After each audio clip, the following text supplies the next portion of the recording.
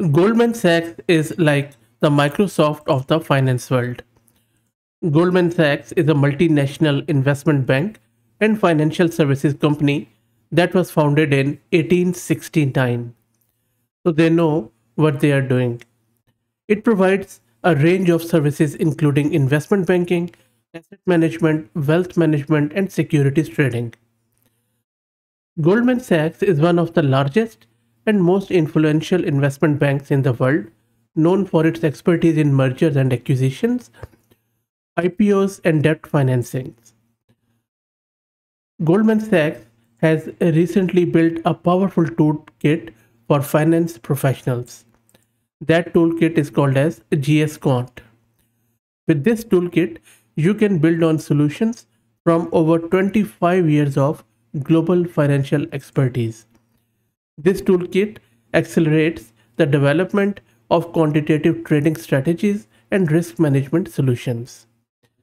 This has been created by their own quants for their quants, and they use this toolkit daily in their day-to-day operations. So that is why it is really good and very surprising that a very conservative, very traditional company like Goldman Sachs is working at this bleeding edge and also releasing their toolkit. So really hats off to them for releasing it.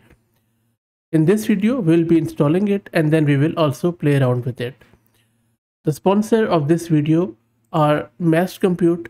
If you're looking to rent a GPU, then I would highly suggest giving them a look. I will drop the link and a discounted coupon code in video's description. If you're looking to rent a GPU, if you use that coupon code, you will be getting 50% discount. Let me show you the VM and GPU card which they have graciously given, and that is what I am going to use for this video. So this is my Ubuntu VM which is running Ubuntu 22.04, and this is my GPU card of 48 GB of VRAM and my GPU is A6000. Let me clear the screen. Also, I would highly suggest that you install Anaconda or Miniconda, which will keep everything nice, simple and separate on your local machine, and whatever you install won't be interfering with your existing installation. Okay, so I would need to source the Conda first. So I'm just using this Conda provided script. Just press enter and now you should be able to run that Conda command. There you go. So my Conda version is 24.1.2. Let me clear the screen.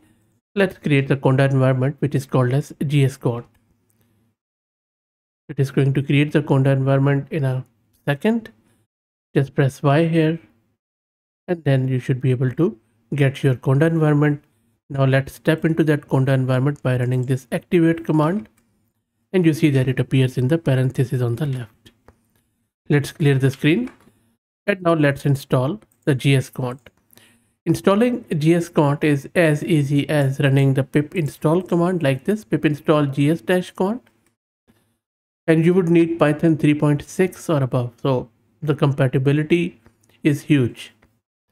Let's wait for it to finish. Shouldn't take too long. Installation is done. Let me clear the screen. Let me fire up my Python interpreter and then we will play around with this GS Quant. First up, let's me use an example where we will be generating a random time series and we will be computing 1 month rolling realized volatility. And in financial days, for the working days, there are 22 days. So let's try it out. First, let's import the time series from the GS Quant, which we have just installed. That is done. Let's also import the window. This is a rolling window which we will be using. So let me import that. That's done. Let's generate the random time series with 1000. And these are just 1000 observation and random ones. Let's compute the realized volatility using window of 22 and a ramp up value of 0. That is done. And now let's just check out few of the last values. There you go. So you see We have just checked a few of the last tail ones. You can also increase the tail. So this is how easy it is to check out this time series volatility on any data. And this all data is from Goldman Sachs. And these are random values, of course, you can set them out. Now let me show you a few more examples. Before that, let me clear the screen. So I'm just using this simple lambda function. Let's press enter here. Okay, let's try out another example. Now let's check out an example of a pricing context. Pricing date is used to compute the expiration date and the discounting rules for a derivative instrument. For example, the expiration date of a 1 month forward will be 1 month from current pricing date, and pricing date is primarily different from the market data as of, which is the date for the sourcing market data, and then defaulted to 1 business day before pricing date. So let me show you a very small quick example. So we are importing the pricing context and examining the current pricing date. It is defaulted to today's when pricing as an instrument. So there you go. And similarly, if you want to change the behavior, you can simply import some of the libraries and change the defaulting context like this from GS Quant. And you can change the context like this. So this is how easy it is to check out all of these pricing context and date. One thing I want to mention here is that you would definitely need some of the client secret and client ID from the Goldman Sachs for some of the operations. For example, I don't have it, but I can definitely maybe show you quickly. But I mean, for example, if you want to look at some of the observation around weather, which would need an API call, so you would have to import this. Let's say we just want to check the number of observations over a given window for the weather pattern. So let's get the data set for the weather like this, and then get the data frame with the help of this city Boston. There you go. So you will get this error because it is going to say that a GS session is not authenticated. So that is where you would need to get this GS session. So GS session manages authentication for the GS developer API, and this allows you to hold on to authentication context, and you would need proper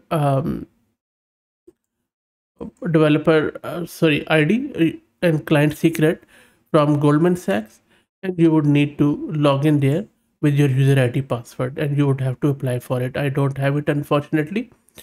Otherwise, I would have shown you. But that's it, guys. This was just a quick overview of this Goldman Sachs one, and this is the one which I was talking about, Goldman Sachs ID you would need. So I hope that you enjoyed it. I would really wish that where Goldman Sachs has done this awesome job of letting us use some of the features of this GS Quant, they would also just make it all open source, all public, so that anyone would be able to use it. Maybe just offer some free credits to the people so that they could use this GS API. Or if there is any other way existing and I am not aware of it, please let me know in the comments. I will drop the link to it in video's description. Let me know what do you think. If you like the content, please consider subscribing to the channel. And if you're already subscribed, then please share it among your network as it helps a lot. Thanks for watching.